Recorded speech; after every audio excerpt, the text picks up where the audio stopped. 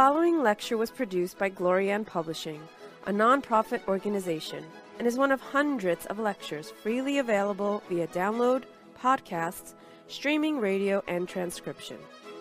These lectures range in topic and complexity in order to address the many needs of humanity. We invite you to browse our library of lectures, books, courses, and articles to find teachings that suit you. Through the support of donations, Glorianne Publishing has published 40 books, hosts international retreats several times a year, offers free online courses, and many other valuable resources, available to anyone worldwide. All of this has been made possible by the financial support of listeners like you. Your donations make it possible for this free public service to reach thousands of people every day. To make a tax-deductible donation in any amount, even anonymously, visit GnosticTeachings.org. Now, with heartfelt wishes for the end of suffering for all creatures, we begin the lecture. May all beings be happy.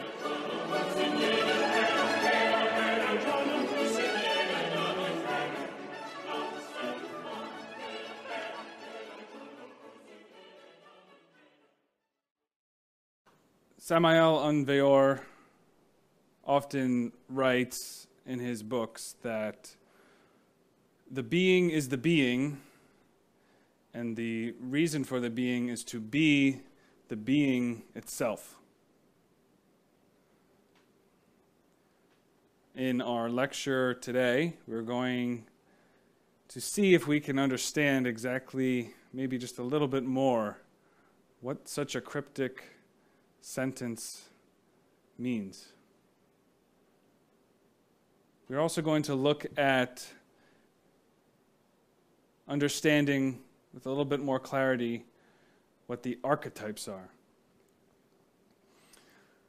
Throughout many of our lectures in the past, we mentioned this word archetype, and of course we're always talking about the being. And while we all probably have some conception of what the being is, some conception perhaps of what the archetypes are, there's often a lot of confusion. Even when we look at the Tree of Life, we look at the 10 Sephiroth. Sometimes we point to different spheres. Sometimes we point to the whole tree as this being the being. Sometimes we point to Hesed as being the being or the spirit. Sometimes we're pointing towards the absolute.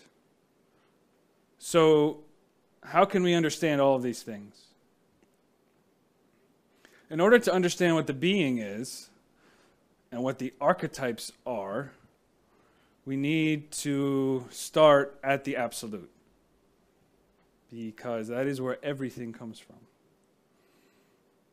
Kabbalistically, as we know, there are three aspects to the absolute, which are the Ein Sof, and the Ein Sof Aor. The Ein is the complete and total absolute abstract space. And from that, we have the Ein Sof, which is an abstract space, but already some kind of beginning. Samael Aun-Weor states that there's already some type of manifestation already there. For us, it's still a nothingness, because it's nothing that is in this existence. It's no thing of this existence, so it is some nothingness. That Ein Sof is the root of our being. We say the being of our being. So really, that's where our real being is, the Ein Sof. And that is called a super divine atomic star. This is what Samael Aun-Weor writes. He calls the Ein Sof a super divine atomic star.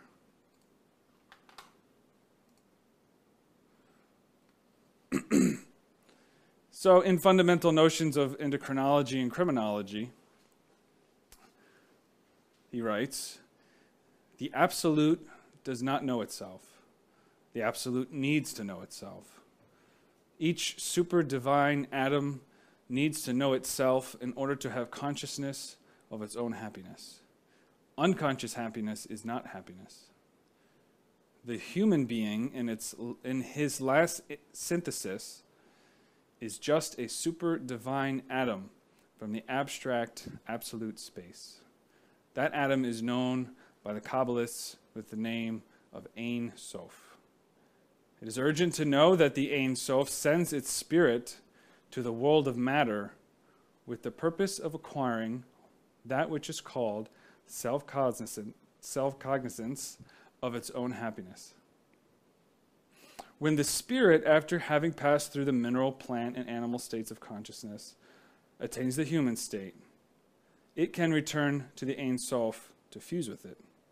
This is how the Ein Sof becomes conscious of its own happiness. So,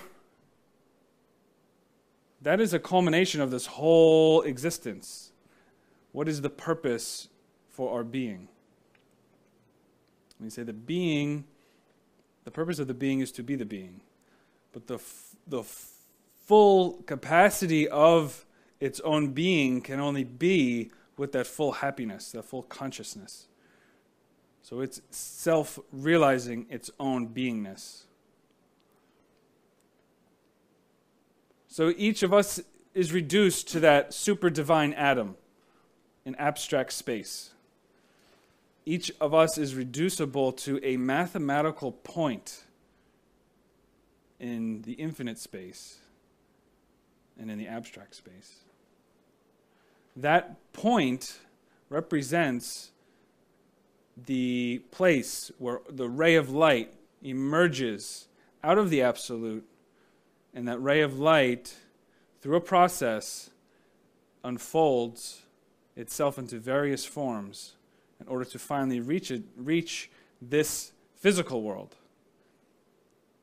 So the absolute is neither a human consciousness, and it's not a spiritual consciousness, it's not a divine consciousness. It is neither spirit, nor matter, nor energy. It is not light. We sometimes call it a negative light, or a chaotic, uncreated light. There's something there, but we do not have the capacity to see that light. Those beings which enter into those levels of the absolute consciously are able to see that light, work with that light. So the Ein Sof is the root of the spirit, but it is beyond the spirit.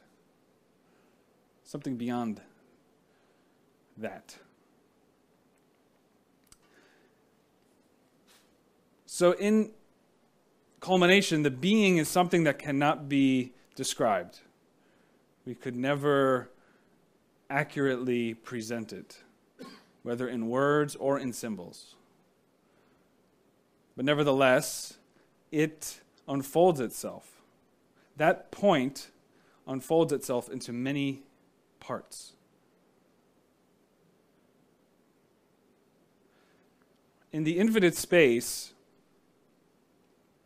every point is the center, because when there is a circle of an infinite radius, every point is equally distanced to the edge of that radius. So every point becomes the center. In that type of space, without the consciousness being developed, or without that realization, there's no way to know the difference between one point and another point. So those points of space, the Ein Sof, wanting to know about themselves, they project into the existence, and that one point becomes many pieces, many parts. And all of those parts represent the being in different ways. All of those parts of the being arrive into existence in what we call the archetypes. So those archetypes are parts of the being. But the being needs to know itself.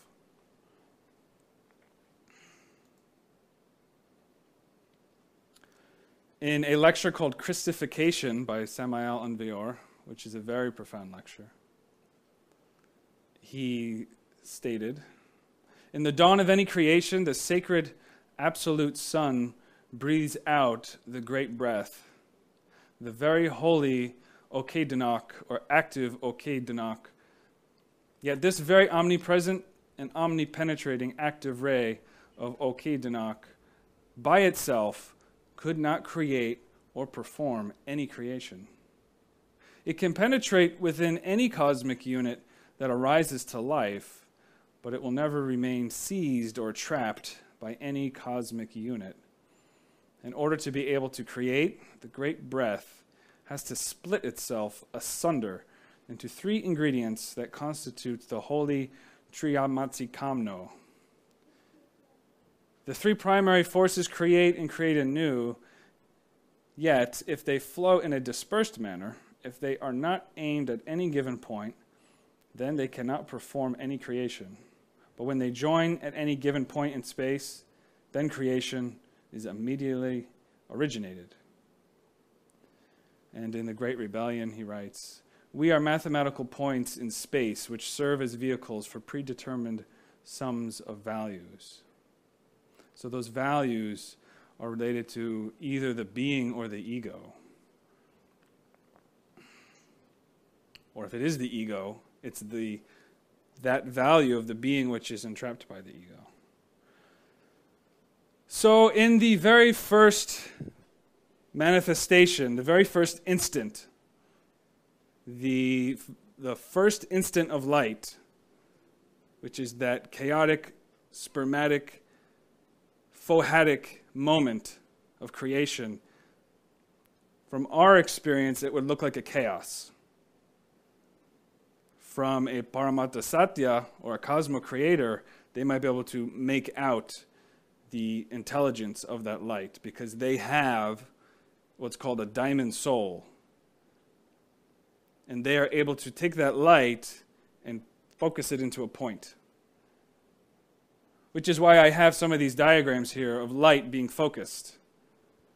If you have a diamond soul, you can take that light and focus it to see the intelligence, to see the organization. But if you don't have a diamond soul, you see nothing, you see chaos. In the same way, when we look at a precious stone, we cut it in certain ways. So when light goes in, it bounces off in a way that's very brilliant. So those beings which have a perfect soul, they transform that philosophical stone into a diamond soul. They have perfected it. They've perfected every atom of their being into a perfect diamond.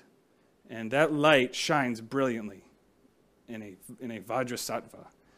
The completed Bodhisattva is a Vajrasattva. That word, of course, has many different meanings in Buddhism. I'm using it meaning the vehicle of a consciousness, having a perfect diamond soul.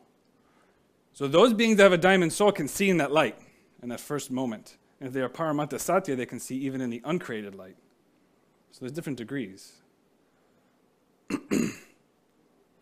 A monad, or an Ein Sof, that's projecting its spirit or its monad, doesn't have the capacity to see that light, doesn't have the capacity to do anything with that light. It could never direct that light into a point to create something. And yet, the only way that monad can self-realize itself is it has to go into creation. So those monads need a helper. They need a cosmo creator. We talk about 7 fundamental cosmo creators. Well, there are different types of cosmo creators that are helping. Because those cosmo creators can direct that light into a point in space in order to direct a monad into that point. So a monad that doesn't have a self-realization needs help to get into this universe. And also, those monads don't have the choice. They are forced to leave the absolute when the dawning of creation occurs. Because they don't have the right to sit in the Ein or the Ein Sof at that time. They get ejected. And the cosmo-creators create everything, obviously. But what we're talking about now is that point in space, not uncreated space, but created space. Not three-dimensional space, but seven-dimensional space. That point in seven-dimensional space, which is our monad.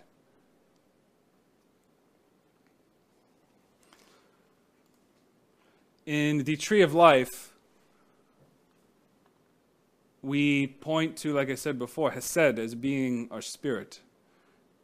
But we see that Hesed is not the top of the Tree of Life. The top triangle is Keter, Hokmah, Binah.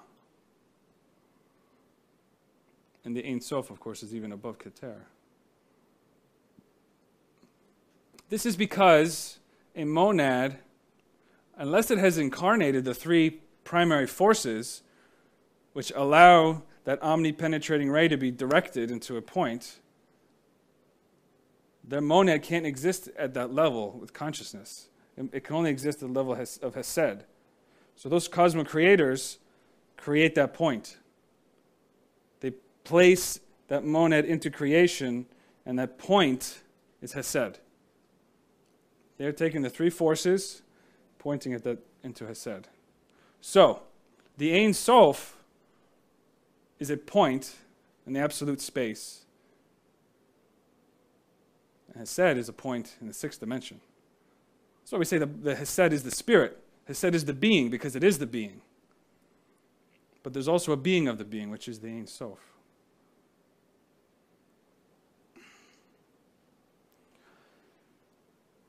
Moving from Hesed unfolds into many other Sephiroth, because the spirit, like I said, wants to know itself.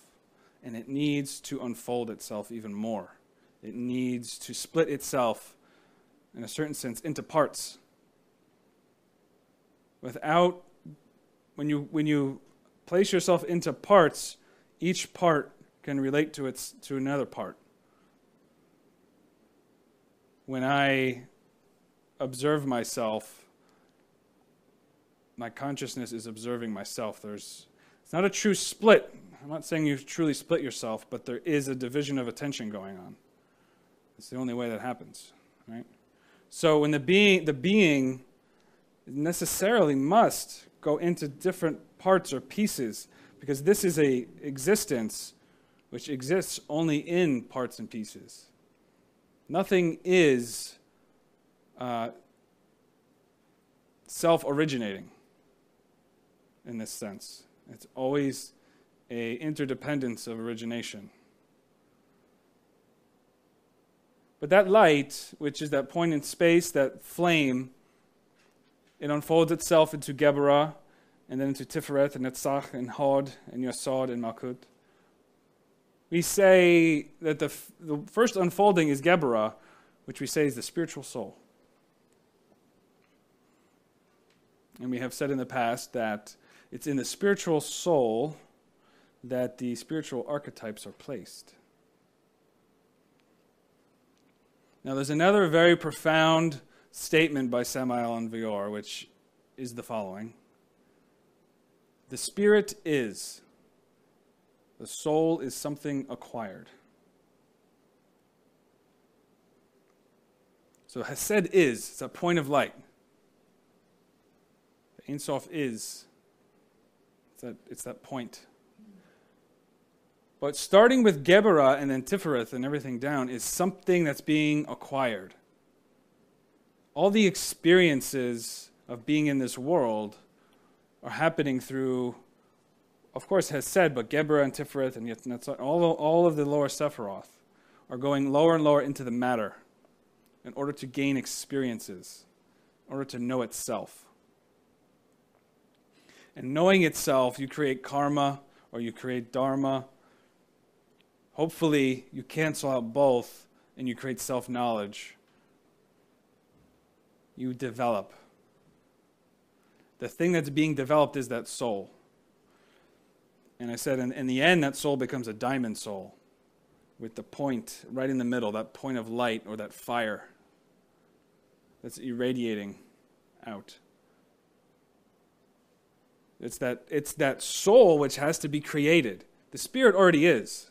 The spirit doesn't know itself in totality, but the soul is what is that activity and the results of that activity which are going up to Geburah. Because Geburah is our spiritual soul. Below Geburah is Tiferet, which is our human soul. And when we talk about our human soul, we feel a little bit more of a relationship there because, if nothing else, we have that essence of the human soul in ourselves.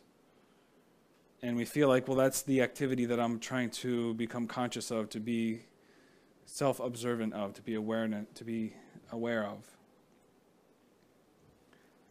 We act, we perform alchemical works, and the results of those chemical works rise up, and they rise to Geburah. They have the result in Geburah. But, of course, Tiferet and all of the lower Sephiroths are an unfoldment of Geburah. So saying that the spiritual archetypes are in Geburah is just saying that's where all the manifestation is taking place. But it's also taking place in everything below it as well. Because Geburah unfolds everything else.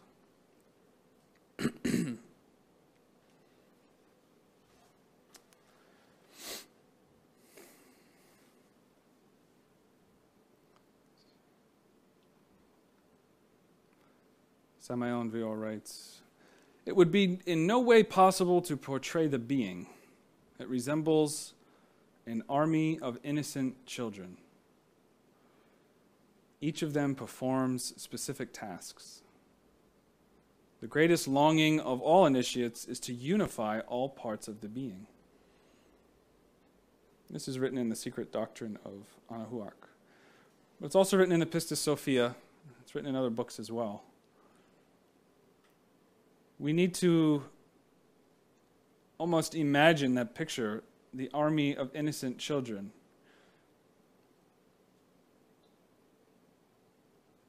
Because that picture kind of eradicates this idea of a solid, of just some old man in the sky or some simple representation. The being is something very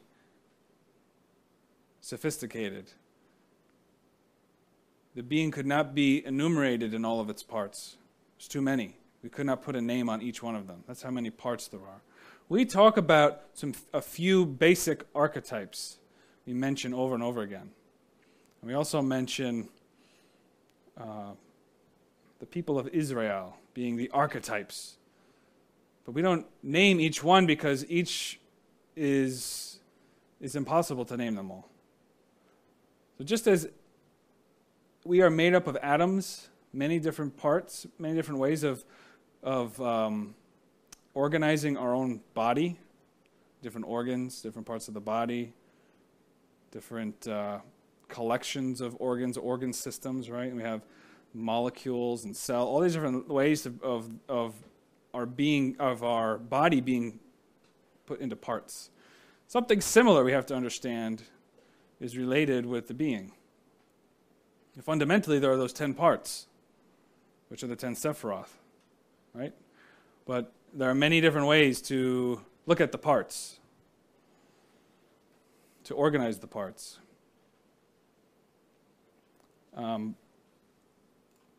And like I said, we call these different parts archetypes. What does archetype mean? Just looking at it from a word, it comes from archetypos, which means, arche means beginning or origin. Tupos means pattern, type, or mold. And pattern comes from the word pater, or father. We think of these archetypes as primordial molds of the Father. Ancient molds, ancient ways that light is presenting itself. In the Mystery of the Golden Blossom, he writes, "Sexual energy contains within it the living archetype of the authentic solar man, which must take shape within us." It's a very interesting phrase there.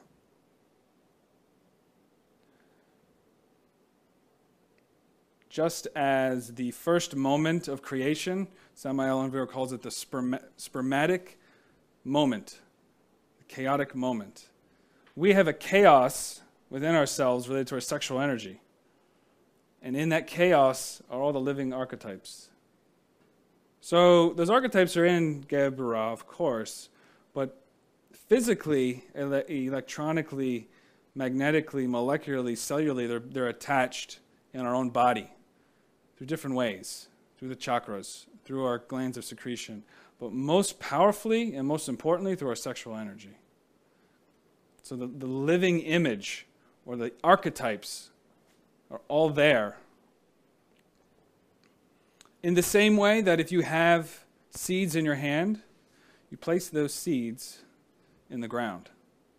And in the ground, in the matter, in the earth, you have all the chemical combinations which cause that seed to erupt out of the ground, and that seed, being an archetype, unfolds. That seed is a blueprint. That seed has everything in its essence to be that flower or that tree or whatever it is.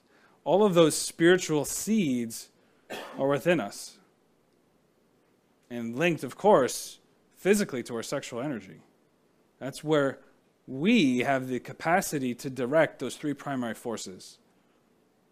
It's through the sexual act, as we often state, that we are a living embodiment of a cosmic creator. We have a feminine and masculine principles, each having three brains, three forces coming together as a dyad, unifying all those forces coming together in a single point. And that single point can create physically, but what we are interested in is transmuting that energy to release the light in that energy so that light goes back up, or that archetype is nourished. So that energy breaks open that archetype and nourishes. And that the activity in Malkut activates the activity in the higher worlds. It causes activity in Geburah and Hesed.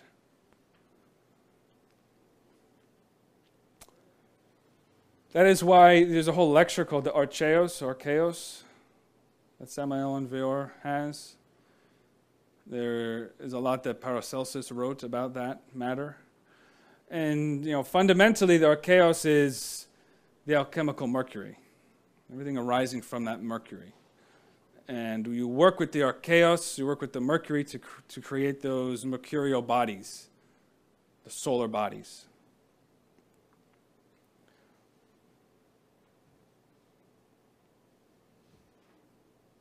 Really, the first thing that happens when Hesed is placed into the universe,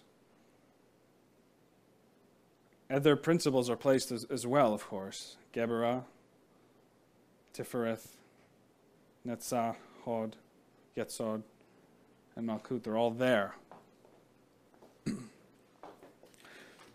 But they are not developed. So even those Sephiroth are simply seed elements of what they need to become.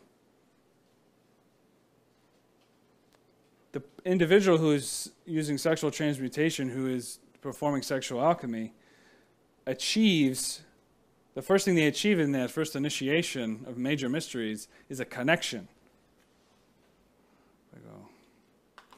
Is a connection. So you're working in Malkut, of course, but through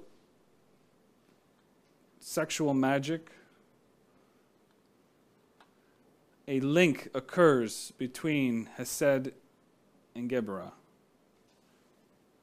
Before that, of course there's a link there, there's a relationship there, obviously, but a conscious link is occurring there. So that is how the monad becomes what's called a master monad. Not a master on earth, but in heaven, of the first degree.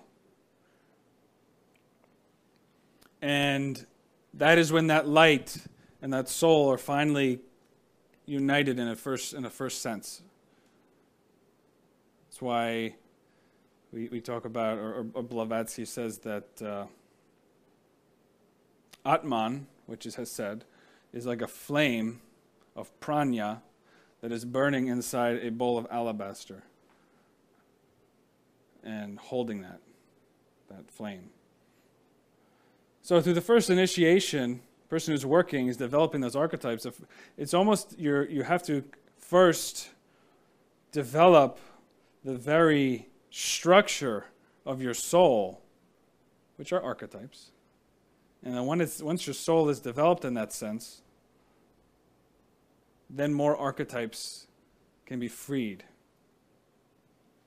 We'll go into that.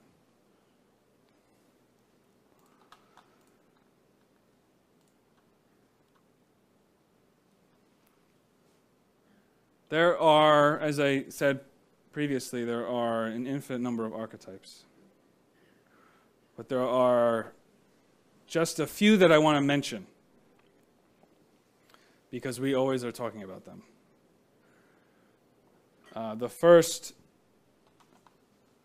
being the Divine Mother. Divine Mother is that very Ein Sof or abstract space at the root. The Divine Mother is that capacity of generating something, a creative activity of space. We say that there's 5 fundamental aspects of the Divine Mother. In reality, the Divine Mother can manifest herself in an infinite number of aspects. But the left side of the tree of life, which, I'll bring up the picture, the left side is more related to the Divine Mother. Why is that? We say, firstly, the Divine Mother is the unmanifested Kundalini or Mula Prakriti. It's the Divine Mother space. Then in the logoic world, in the supernal triangle, the Divine Mother related to Binah, which is when the 3 primary forces polarize in a masculine sense, and the 3 primary forces also polarize in a feminine sense. And then they unite. The individual particular Divine Mother is that feminine aspect of those 3 primary forces.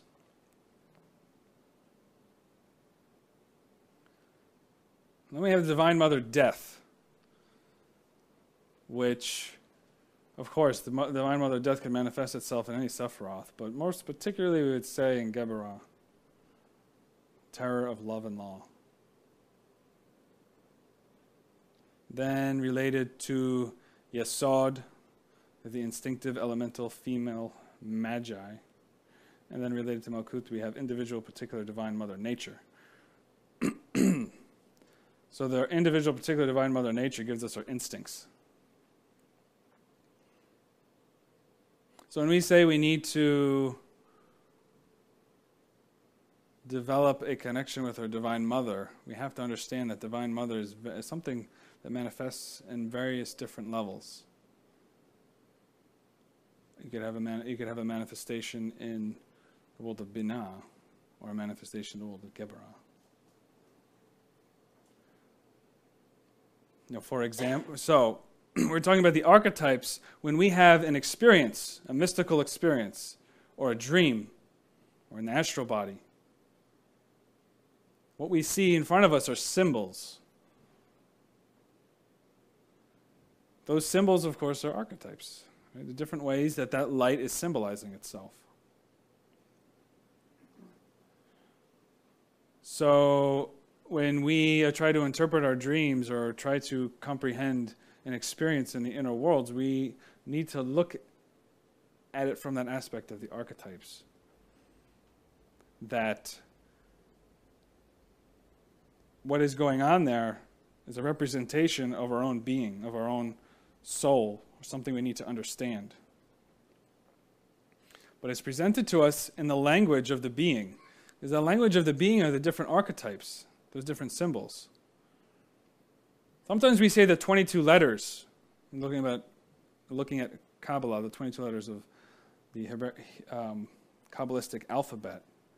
Those are 22 archetypes. Right? All the cards of Tarot are archetypes as well.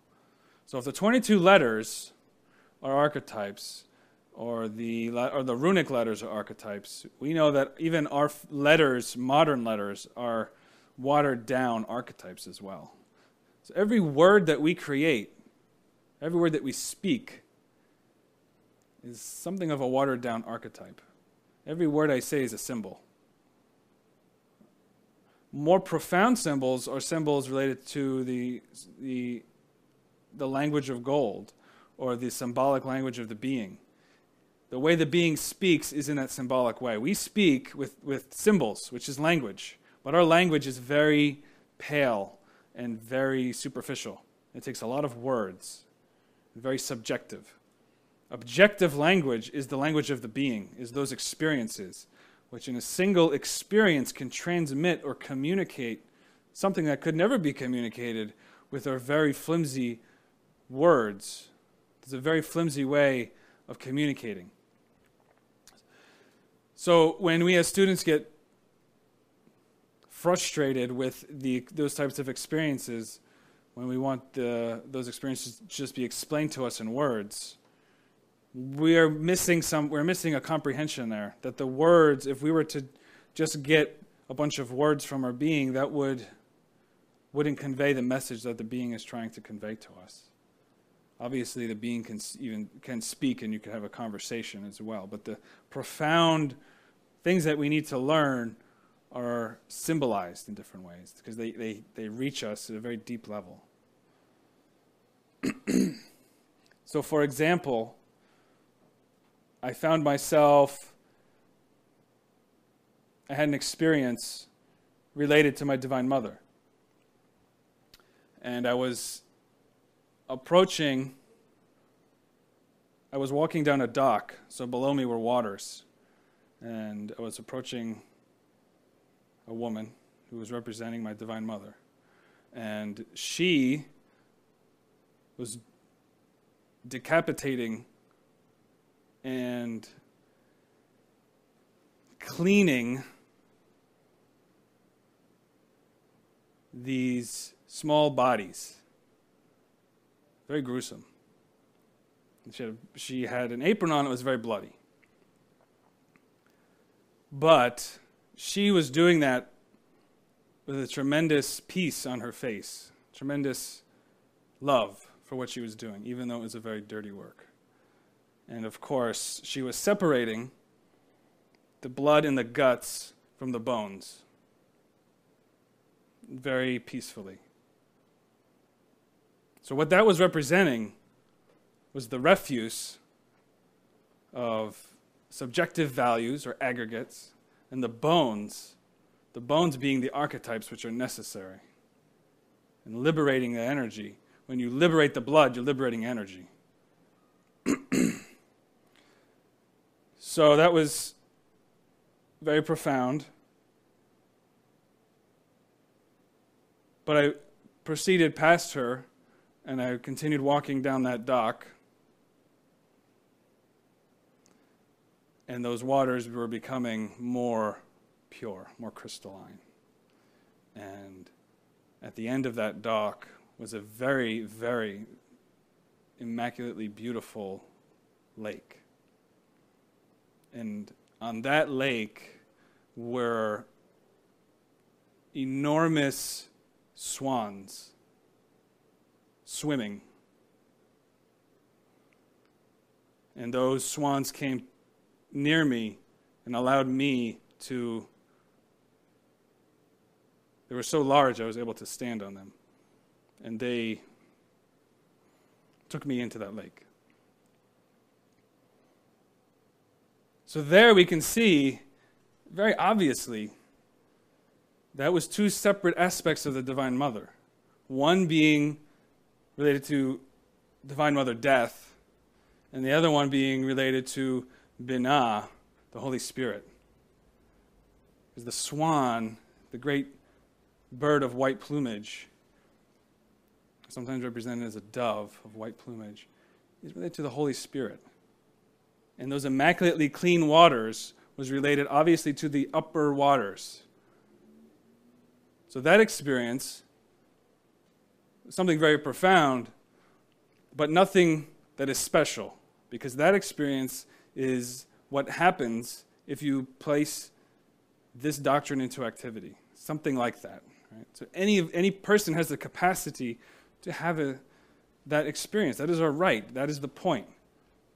But those symbols represented something to me which could never be communicated by words. And I hesitate even explaining it because I distort it. But I believe it's helpful that we can have those experiences in relationship to different parts of our being. The being is trying to show us. It's very interesting because I was meditating on my own being, wanting to know, what is my being? What is my being? And I had that experience. But when I remembered it, I was still frustrated. And I kept asking, what is my being? What is my being? Meanwhile, that was a representation of the being. But I wasn't prepared to understand the being like that, as being symbols. Because even if the being came down as a person, that person is just a symbol as well. That person is a symbol of that infinite point in space and the way that the fire and the light is transmitting in that moment.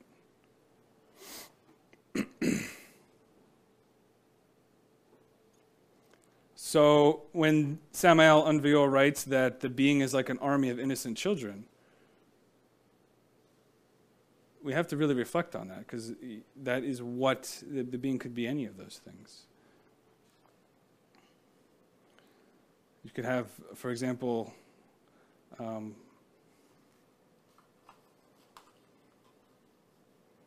experience where I saw a paradise, a garden, and in that garden were all sorts of people, but they were all wearing lab coats. They were all physicians, and there was all sorts of cows there. And again, so what is my being? I want to know what my being is, but that was a representation of my being. It's particularly related to the Holy Spirit, because the great physician is the Holy Spirit. But it wasn't just one, it was all of these physicians. And it wasn't just one cow, it was all of these cows. And it was very confusing to me. But after more meditation, I see, well, that was a representation of my being.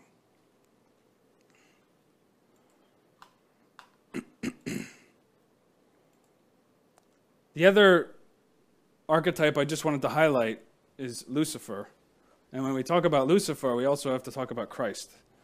And we've had numerous lectures about Christus Lucifer.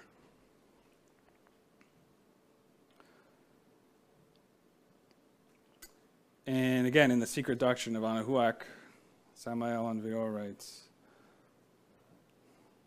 Zoltol Lucifer is not in any way a foreign personage separated from our psyche, but rather, Lucifer is certainly the shadow of our own divine being within our own particular inner depths. So in the final synthesis, Christ and Lucifer are united. That's why we say Christus Lucifer. But when the being is coming down and has all these different parts, how is it that those parts are going to become self-realized? We need Lucifer to give us the resistance. We need Lucifer to tempt us. This is why Samael Aun-Weor writes, fire is temptation, but triumph over temptation is light. So Lucifer, as we always say, is Lutz or lux, light, and fer, means to carry, to ferry, the carrier of light. And related to fire as well, related to temptation. And Lucifer is known throughout all of the temptations, but most particularly, most importantly, related to sexual potency, related to sexual temptation. Because that's where our fire is. That is where we need to create the light. That's where we need to work in the forge of Vulcan. That's where we need to temper our metallic elements, purify our metals, purify the mercury, and saturate all of our inner Hod and Netzach and Tiferet, which create the astral, mental, and causal bodies. We only have them as phantoms, as related to our ego. Even if we didn't have an ego, we would have something there that was an elemental, protoplasmic type of element, like a placeholder at an elemental level. But we have to take those points and saturate them with our own inner light. We do that through sexual transmutation. But without the resistance, without the temptation, you can't have the light. That's how you know good and evil. What comes to my mind when I think about creating light, I think of a light bulb. And we'll talk about the old style light bulbs with just a filament in it. We screw the light bulb in and electricity goes through it. And that electricity causes light to appear. But atomically and electrically, something's happening for the light to appear. Because we can pass electricity through something, it doesn't mean light's going to come out of it. Light is generated, photons are emitted from the filament because there's a resistance for the electricity to move through it. And so the electricity, the metal is there. The metal filament, that's a little piece of wire in the light bulb. It's there, it's a metallic element. It's a good conductor of electricity because of the way a metal is atomically organized. So it passes electricity through it. And what's the electricity? Electrons. By the way, Samael Unveyor says that Devi Kundalini lies sleeping within the electrons. So the electricity passes through, so there's a flow of electrons. But even though it's a good conductor, the electrons don't just pass through completely freely. There's a resistance. It's not a perfect conductor. The atoms, they have a nucleus, right? And then they have electrons around it. I should have put a picture of it up. The way that the electrons always orbit, they have different shells. It's quantized. So you're either at a lower shell or you're at a higher shell. There's no in between. You jump to a higher one or you go to a lower one. So when that electricity passes through, the atom gets energized and an electron jumps to the higher level for a moment. But because of the way the forces all work, is the atom only has a certain number of protons and there's other properties that the atom then takes that energy and spits out a photon and spits out heat as well so that the energy level of the electron could pop back down to where it likes to be. And the result of that energy level going back down is a photon emits into space, and that's where we get light. Something very similar is happening when we go through a moment of temptation. We are getting charged with energy. Most particularly, we can see this, of course, sexually. You get charged with sexual electricity, being sexually aroused. We say that Lucifer is the energy, Lucifer is the capacity for us to become sexually aroused. Without Lucifer, we could not have sex. So Lucifer is necessary. But what do we do with that energy? Normally, we burn the filament, because if those atoms didn't have the capacity to push the energy level back down, energy would just accumulate in the filament and it would burst. So it's taking that energy and transforming it back down and transforming it into light. So in those moments of temptation, we have to transform that energy. And when we transform that energy in the right way, we're transmuting that energy. We're transforming that energy so that we release the light. And that light is that consciousness or that knowledge or the development of that archetype that's going to be deposited in Geburah. So Lucifer is the one that tempts, and he tempts all the parts of the being. So Lucifer is our best friend, but also our worst enemy. Lucifer and Christ, they cooperate in their antagonism. They antagonize each other in order to cooperate in the self-realization of the being and in order to save the souls. So Lucifer will always tempt, but without temptation, there's no light. Without a resistance, we can't build the diamond soul. A diamond is the same fundamental atoms of some carbon, but the carbon goes under heat and pressure and intensity for a long time, and all of the atoms integrate in a crystalline pattern which forms a diamond. It's the same thing with the being. The being has all these parts, but it hasn't been crystallized into a diamond soul yet. Doesn't perfectly transmit the light. The diamond soul perfectly transmits the light of the spirit, the light of the being. And that perfect transmission, Lucifer has nothing more to do in that respect when the diamond soul is created.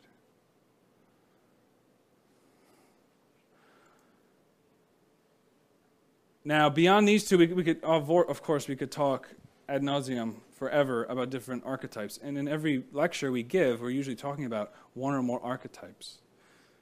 Right? All of the disciples, all of the personages in all of the religious texts are different ways in which the soul is interacting, the spirit is interacting. But I wanted to talk about the Old Testament patriarchs, principally Abraham, Isaac, and Jacob, because they represent archetypes which are Hesed, Geburah, and Tifereth. So Abraham is originally called Abram, and it said he comes from the city of Ur. U-R, it's usually stated, Ur. This is Kabbalistic. It's coming from Aor. It's coming from the light. So Abraham, or Abram in this sense, is coming down from the light, coming down into Hesed. And all of these patriarchs have multiple wives. We have to understand that those multiple wives are also archetypes, that we are not trying to teach polygamy or anything like that. The multiple wives are in two categories. One category are wives that are servants, or sometimes called maidservants or concubines, and then there's their true wife, so to speak.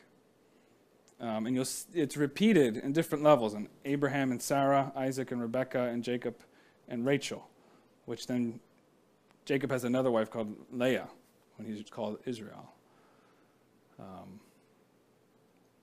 Those different wives represent what is being created in the soul, what is being created, because there's a lot of mistakes that are being fulminated,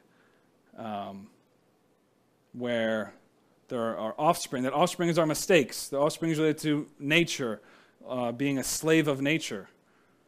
So I won't go into all those details, but if you read these stories or if you look at some of the other lectures related to the Kabbalah of Genesis, you'll see how that's all related.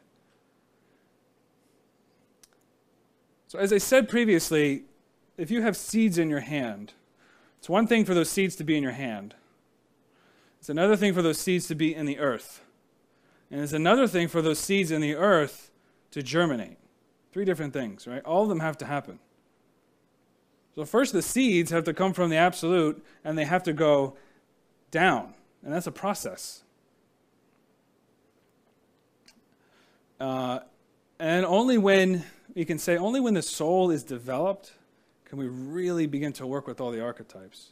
Before the soul is developed, we're working with the archetypes to build the soul.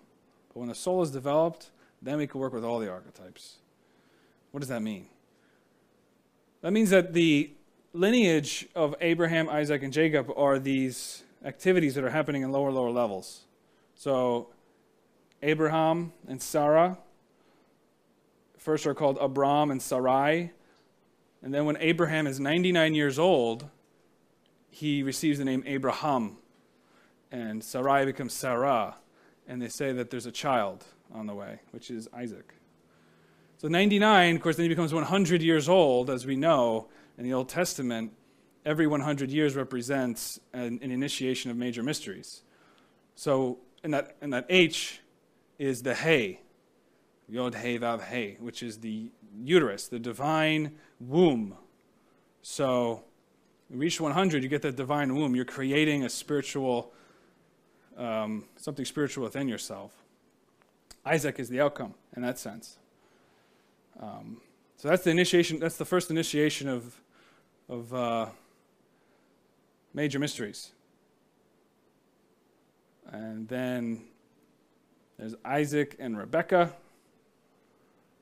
related to Deborah. Again, many things go on. Jacob and Esau fighting. But then Isaac and Rebekah have a child named Jacob. That's related to Tifereth. So again, we're descending. These are all conscious works that are happening. So an initiate working in Malkut, and of course in the superior worlds as well, but has a physical body going through the initiations.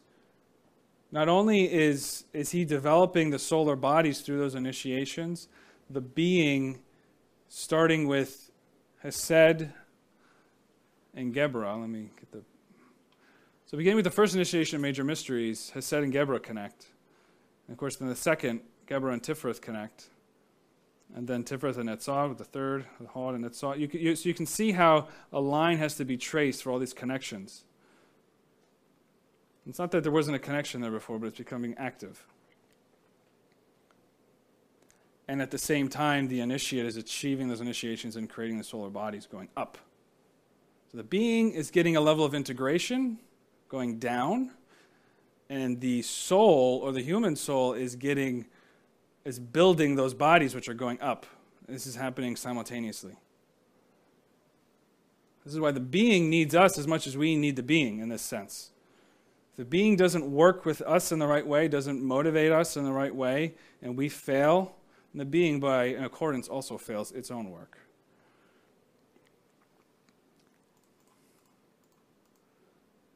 So that's why there are these three patriarchs related to the monad, Atman Buddhi Manas. And then Jacob, as we spoke about in other lectures, of course, fights a strong angel, and that he defeats that angel. We say in synthesis through sexual transmutation. And then he becomes Israel.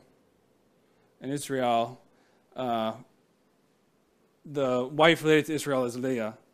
And Israel has 12 children.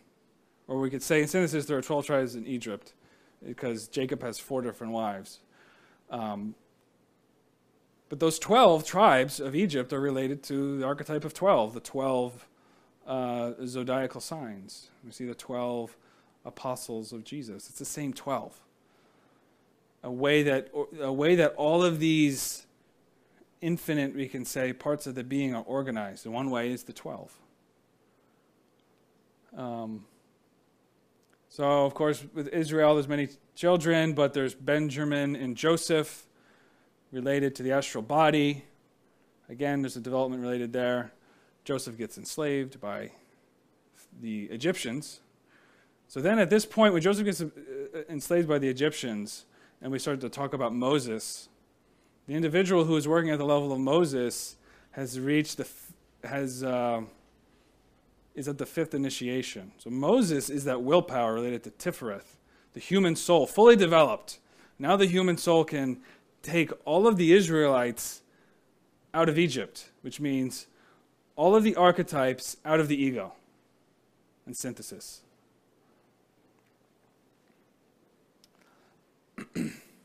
So in the New Testament, of course, we can kind of continue on, because the New Testament, it talks about the path of John, and John is the one who prepares the way for Jesus. So again, John is related with the human soul again. But Jesus is the archetype that's very high up, that's going to save the soul and the God. That's why Samuel and Viewer says that Master Abermento came to save not only human beings, but gods. Because our soul has to be saved, but our monad, our spirit, also has to go through a transformation as well that needs Christ. It needs that Christic element. So Jesus, or the Savior, a Yeshua, is an archetype, but very high. So the ones who are directly working with that archetype are the ones who are on the direct path, beyond the fifth initiation. And we can say also, in the Pistis Sophia, Sophia, of course, is an archetype. And a very similar drama of Sophia descending from the 13th aeon, which is the Ain, and going down and mingling with the impure light, mistaking the pure light of the Absolute with impure light. And the archons oppressing Sophia, and Sophia has to go and do 13 repentances. So Sophia is liberating the archetypes out of every aeon as she goes up.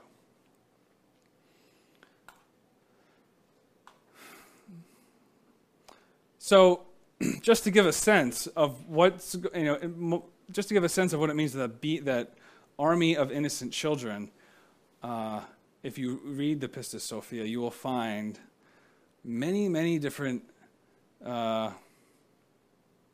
ways in which the being is spoken about, where Jesus is talking about all these different powers and gods relating to Sophia. But all of those powers and gods are all related to the being. Even the archons, even the rulers, even the tyrant gods that are oppressing Sophia are still related to the being. And that is something we have to comprehend. It's difficult. So in the Pistis Sophia, there are archetypes such as Yehu, the good, Sophia, of course. You have the 3 gates, the 3 amens, the 4 winds, the 5 leaders, the 5 helpers, the 5 impressions, the 6 aeons, the Yabriroth, the 7 amens, the 9 guards of the great treasury, the 12 apostles, 12 saviors, the 12 light powers, the 24 elders, the 24 invisibles, the 49 powers, the 49 fires, all the tyrant gods, all the rulers or archons of the aeons, rulers of the fate, rulers of the sphere, and the guardians of the aeons. Well, it's all culminating into an army of innocent children. So if you were to read the Pistis Sophia, you might get confused because it's talking about so many different things, so many different powers and archons, and it's confusing. That's why if you are attempting to read that, you have to meditate and very slowly go through that book. And the one who is only really going to comprehend that is the one who's on the direct path, because that's a direct path teaching. We can read it and study it, and we should, but the one who's living it is the one on the direct path. So, in synthesis, it's our duty as the human soul to die within ourselves.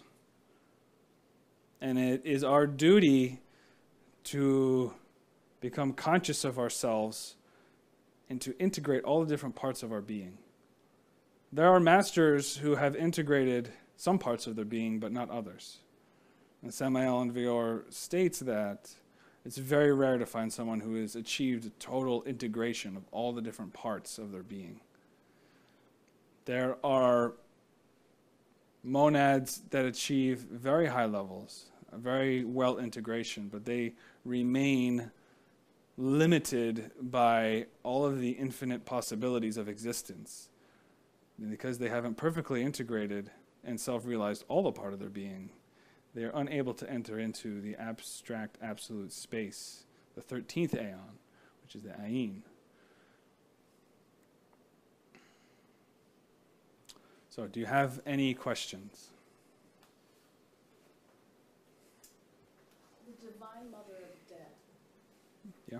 Is this the same thing as Kali or Shiva? It's a good question. So the Divine Mother Death is Kali. Yeah. So in other traditions in Hinduism, we have a wife of all sorts of different gods, and that's the Divine Mother in many different ways. And Kali is definitely the Divine Mother Death.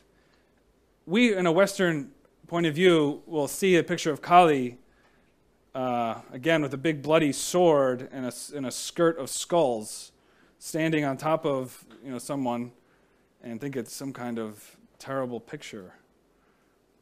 But we know the true essence of that is that it's Kali decapitating the ego, liberating that blood, that essence, that energy, so it can go up.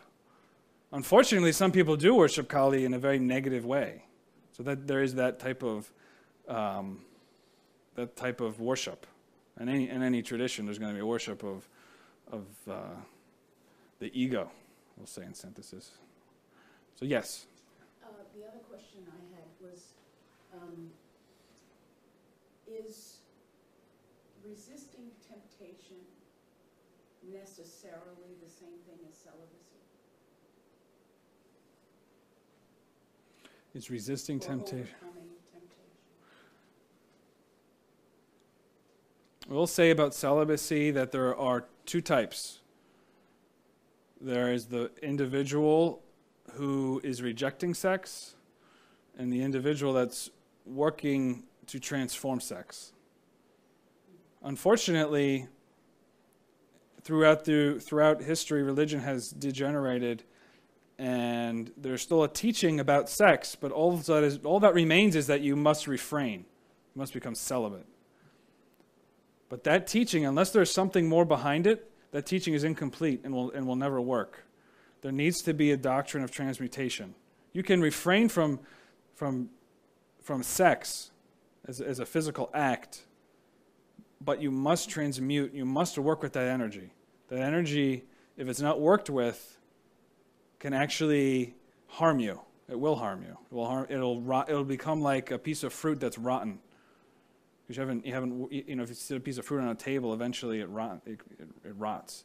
So we need to work with our own tree of life, our own golden apples, so to speak. But if we just completely refuse any sexual expression, we don't perform pranayamas, we don't do certain types of exercises that will transmute sexual energy, that energy just sits there stagnant, and then it begins to become poisonous for us. Gurdjieff calls them post-Cornerian vibrations, poisonous vibrations, and they can cause us to really degenerate our mind, because our sex and our mind are always related. Chastity awakens our mind. Fornication or a incipient or uninformed form of celibacy will actually degenerate our mind, and we can become a cynic, an expert type of skeptic. There's other ways that it degenerates the mind. So what we have is we need to work with sexual energy in some way. Now, not everybody has the opportunity to work with a partner in marriage, but to work with sexual energy, like I said, there are ways to transform that energy as a single person. And that's what's important, that we work with that energy. Because even if we're just working with ourselves, again, through pranayama, through mantras, through the sacred rites of rejuvenation, through our runic exercises, through certain devotional type of acts, that's working with the energy, that creativity. So we're liberating it, and we're being very healthy. It's making us healthy. The individual who just refuses it and tries to shut sex down into try to turn it off, it's absurd. It doesn't make sense. So is Tantra a remedy for that? Right, so Tantra, of course, is a huge topic. But when we talk about Tantra in terms of sexuality, yes, because Tantra is the continuum of energy. That's what that word means. Tantra means continuum. How do we work with the continuum? Well, the sexual energy is the root energy of our whole existence. We have emotional energy, intellectual energy, physical energy, but sex is where it really hits us. most powerfully. So yeah, tantrism is the way through that. Absolutely. Any other questions? You spoke about the monad, but you didn't really, you mentioned the monad, but you didn't really go into it. Okay. Just talk about it a little bit? Absolutely. Good question. So I didn't talk too much. I didn't say the word monad very often in this lecture. So the monad, it's a word that means unity, monas, mono. You know, the word monad means a unity. The monad on the tree of life is Hesed, Geburah, and Tifereth. Atman, Buddhi, Manas. It'd be more accurate to say that the monad is expressed through those three, because the real root of that monad is in the Ein Sof. But if we were to say that the monad is Hesed, Geburah, Tifereth, then it would be accurate. So anytime I was talking about that triangle, or Atman, Buddhi, Manas, I'm talking about the monad. So we have the monad, and then we have the supra-monad, which is related with the top triangle. And it's the same way of saying we have the being, and we have the being of the being. Or another way, lots of terms, we have the monad and the glorion, which is related with the top triangle. Does that answer your question? I'm just curious about a little bit more about each one of these, but I guess it's probably a full lecture. Each Sephiroth? Yeah. Well, why is it those three specifically? It's those three specifically because it's the first reflection of the three primary forces. So the three primary forces, sometimes a way to think about this is that this upper triangle is actually inside Hesed. But we expand it. The first moment of the ray, the Ein Sof we're coming out, is indifferentiated, omnipresent light everywhere. Because the three primary forces haven't been created yet. So you can think of a room where it's so bright you can't see anything, because the light is everywhere all at once. And this is why in a lecture he says, Salman Anvior says that three forces have to be created in order to take that light that is everywhere and point it into certain points to create it. So that's why we have the three primary forces creating. The first creation is this spiritual triangle, basically. So there's just different unfoldments. We have the supernal triangle, which is the top one, representing the cosmic common forces. Those cosmic common forces are necessary to create the rest of the tree. The first thing it creates is Hesed, the spirit. So that's the spirit there. And the spirit, of course, is going to manifest as a triangle as three things: a spirit, a spiritual soul, and a human soul. Then we get a third triple light power.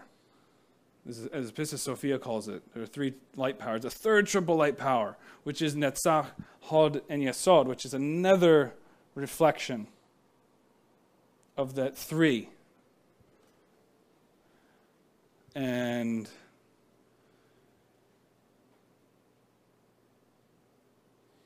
that third triangle in Tifereth is the soul. So you have the Christ as the top triangle, the Spirit as the middle triangle. The soul starts in the middle triangle as well, but then the soul is related to the third triangle, especially. I don't know if that answered your question, but okay, you're welcome. So if Lucifer is a reflection of the being, does that mean that Lucifer is also a multiplicity? That's an excellent question.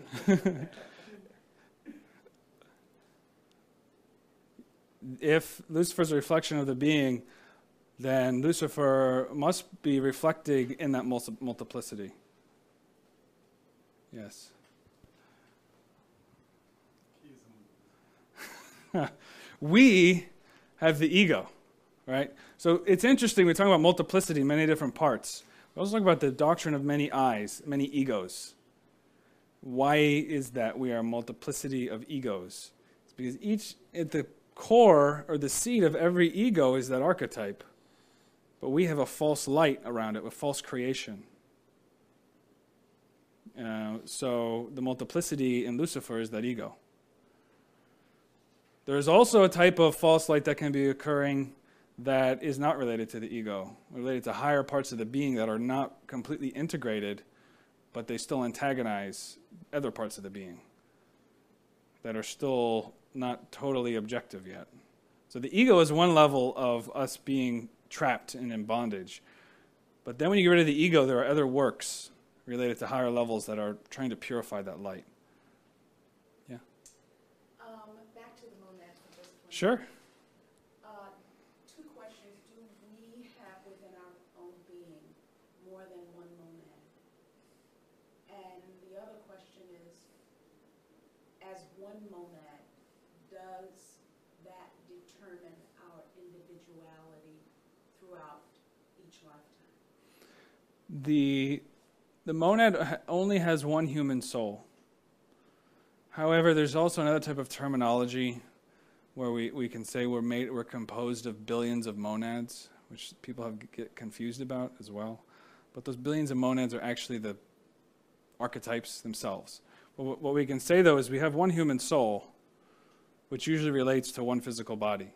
Our unique individuality is our being, is our Hesed or Atman. Or we can go all the way to the Ein Sof and say that's our unique individual being. That's our individuality. But our true individuality, our true being, is a multiplicity, is a cosmic unity with all other beings. So there are different ways, and the mind can get very confused about this. So we have our being as an individuality in Hesed. We have our being as a multiplicity within all the other individualities within the supernal triangle, this top triangle. So that the person who meditates can elevate their consciousness to this triangle, because this triangle represents all the common forces. You can then enter into the experiences of another monad. So Samael Aun writes about experiencing himself. I can't remember if it was John the Baptist or Jesus, but he was able to meditate because you elevate yourself to that level. That level is connected to everything, where all is one. And then you can then descend into the lived experiences of the past of another being. So we have our individual being, we have our cosmic universal being, and then we have our non-being, which is in the absolute. And Samael Aun writes that our true being is a non-being. We have, this is the difference between the Atman and the Atman. In the last synthesis, it is not a beingness, it's a non-beingness, which is our real being. Like that type of meditation we have in an abstract space. So there are different levels. If that makes sense. Yes, it does. Thank you. Is it only a bodhisattva who can experience that, meditating on things on that level and being able to? Can you repeat the beginning of the question? Is it only a bodhisattva who can experience meditating on things on that level? No. Anybody who practices meditation can reach any level of Tree of Life. They need to become proficient in meditation. Now, it's one thing to go there as a simple elemental consciousness, which would be probably most of our cases. We could elevate ourselves to that level, and we would be like a fly buzzing around the light bulb, or something like that. Now, a bodhisattva might have their center of gravity there, and they are fully developed there, and they have full capacities. So anybody can reach these levels. It's just our center of gravity changes and goes higher and higher as we develop. So somebody who is a bodhisattva, elevated bodhisattva, has to concentrate in order to be here. physically, whereas we have to concentrate to go up. But they have a lot more, they have total free will, so the concentration is not as difficult. But that's what they have to do.